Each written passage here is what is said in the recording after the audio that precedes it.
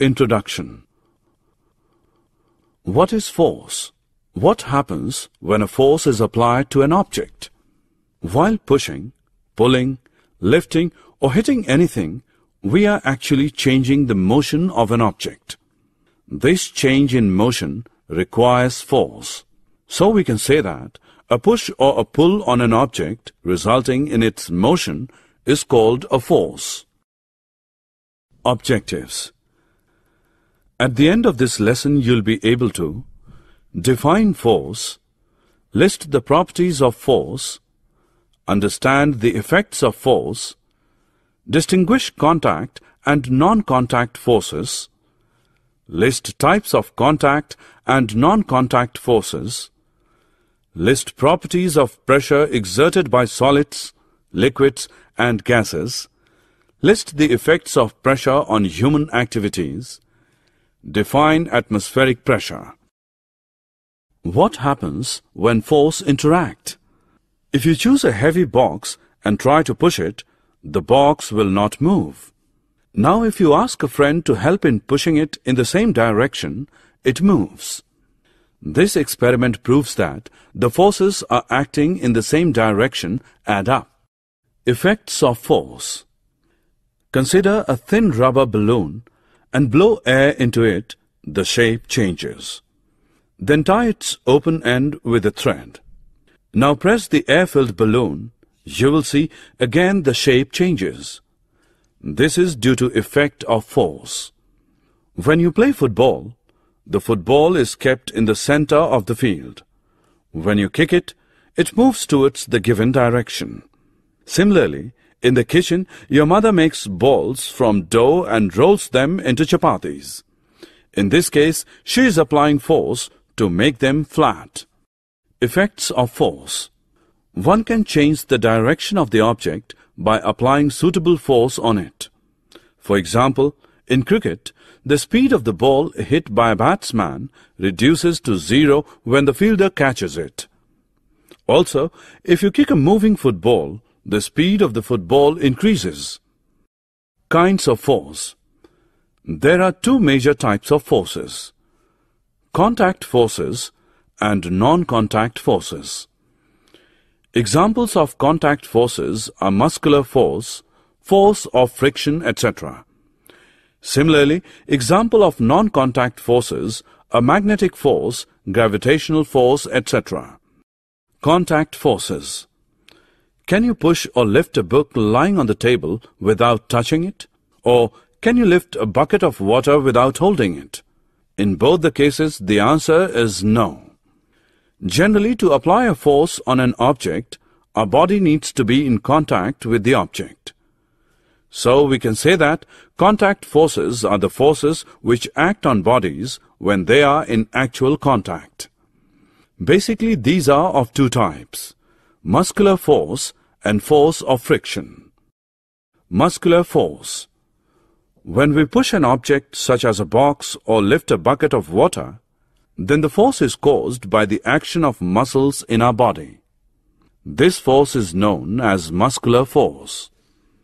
Note that muscular force is always applied either directly through touch or indirectly with the help of a stick or piece of rope. For examples, cutting the vegetable or fruits with the help of knife, hammering of nail with the help of hammer, pulling a cart by horse. Force of friction. Do you know why a heavy box on pushing does not move? Why a rolling ball stops after some time? When an object moves in contact with another object, a force known as friction comes into play. Note that the force of friction always acts on all objects and its direction is always opposite to the direction of motion.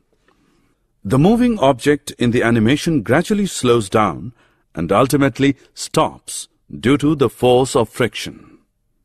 This shows that force of friction always opposes the motion of one body over another body in contact. Types of non-contact forces. The types of non-contact forces are gravitational force, magnetic force, and electrostatic force. Do you know why the leaves of fruits fall to the ground when they're detached from the plant? This is because of gravitational force. The force due to Earth's attraction is called the gravitational force. This is an example of non-contact force. Now the force between two magnetic poles placed at a suitable distance is called the magnetic force, in which like poles repel while the unlike poles attract each other.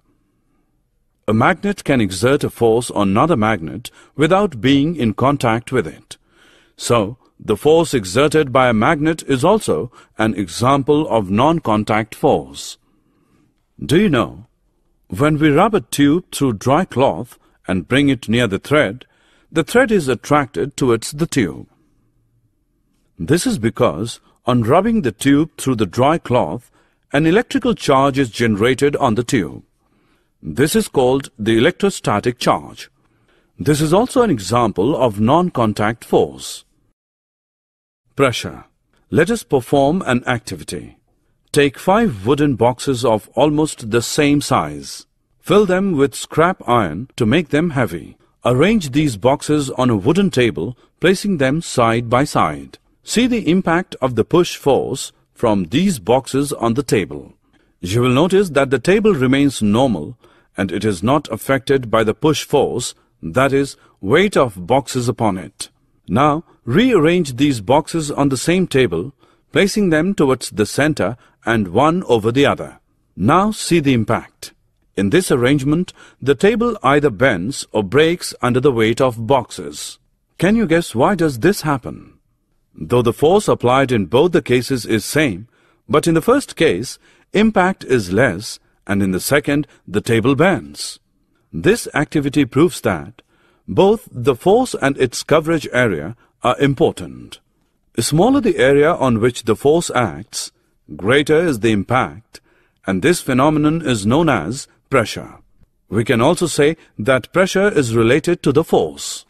Daily life example of pressure. Have you ever noticed that why school bags have white straps? Why sharp knife cuts better as compared to blunt knife? And why the tip of the needle is sharp? In our everyday life, we all experience the impact of pressure.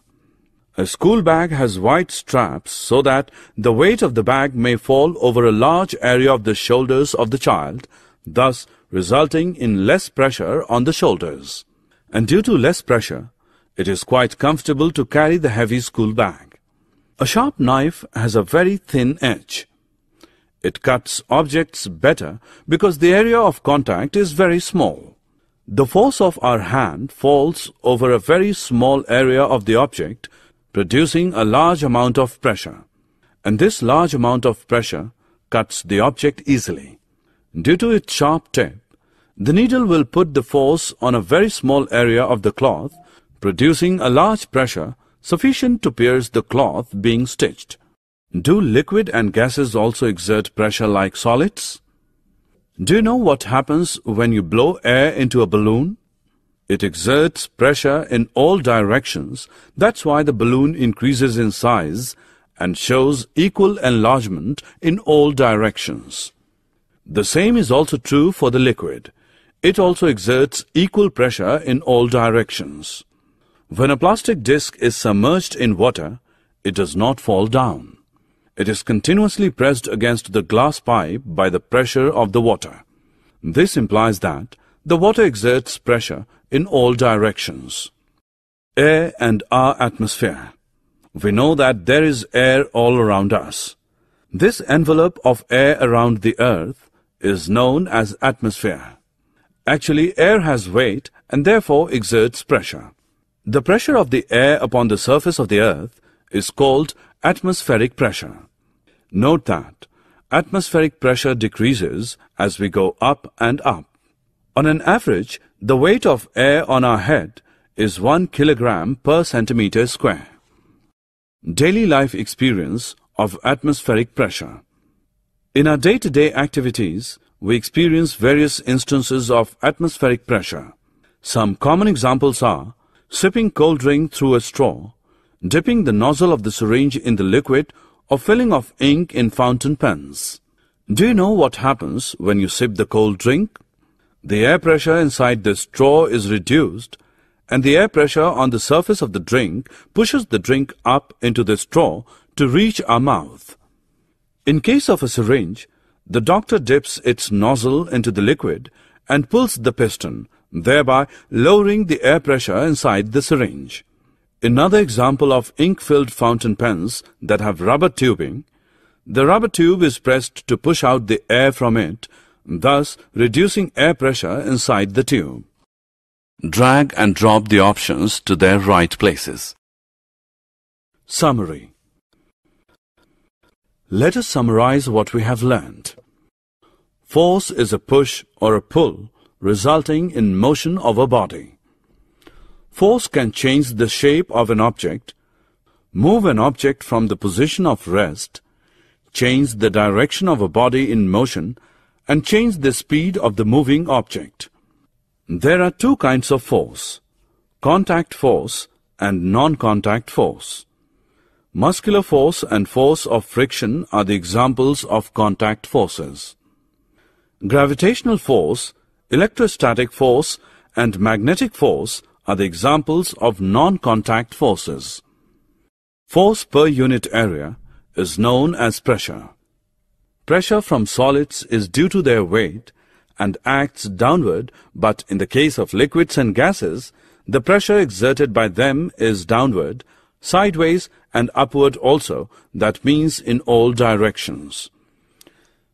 The envelope of air around the earth is known as atmosphere. The pressure of the air upon the surface of the earth is called atmospheric pressure.